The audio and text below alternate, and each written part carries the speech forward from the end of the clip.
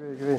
That's what I love about freestyle, because each person at some point, because we have to kind of keep on moving, it kind of challenge our creativity as well, to try to come up with different things, because we are not getting the music to help us that much, you know, because usually we tend to rely on the songs a lot to make great movement.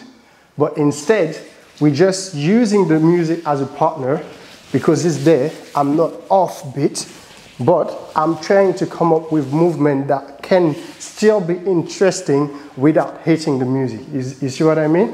And this trigger your creativity to kind of push more. Does that make sense? So we're gonna keep moving, and this time we're gonna focus on the chest. Yeah.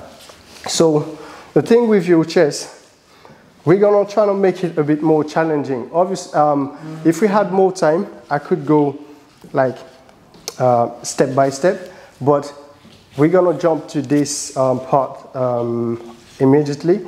And with your chest, I'm gonna need you to just try to be as much as possible off balance, right? So instead of playing like this, so playing safe, yes, with your chest, so you're gonna actually use your chest to help you with your balance, right?